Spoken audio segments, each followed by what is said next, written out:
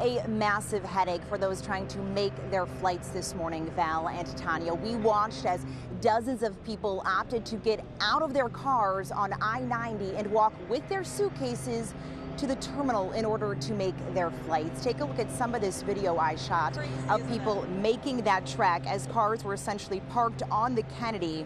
Traffic at a complete standstill right in the middle of rush hour at one of the busiest airports in the country. It was kind of wild to watch. Miles-long backup for people heading into O'Hare. Now, all of this was caused by protesters who were seen sitting in the middle of the road right there on the expressway, linking arms and blocking traffic. They were heard chanting "Free Palestine." Protesters were blocking the outbound lanes of the Kennedy between Bessie Colin Drive and O'Hare. Illinois State Police and Chicago Police were assisting with traffic control as passengers quickly realized cars weren't moving and decided to grab their suitcases and walk to the airport. What it's like to do this right now? Terrible, terrible. Yeah, are you just walking to the airport now? I'm gonna try. What this is like that you're having to walk right now with your child? I'm gonna be honest, this is the last thing we want to be doing. Ask you what it's like to do this right now? It's crazy. It's Monday. I can't believe I have to do this. Are you gonna try to make your flight? I am. You're just gonna walk there? I am. I'm here early enough. I think I can make it. What do you think of this?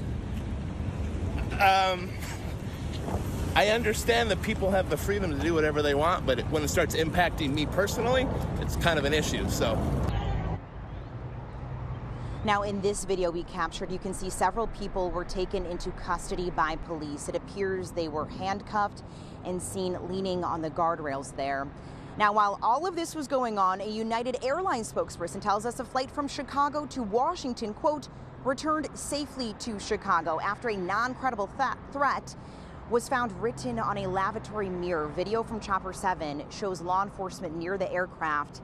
They conducted a security sweep, officials say, and United was rearranging for a different aircraft to take passengers back to their destination. Now, at this hour, state police have opened the road back up to traffic, but you can certainly expect some residual delays to still be there if you are heading out to O'Hare this morning. Watch breaking news on YouTube. Subscribe to ABC7 Chicago Eyewitness News.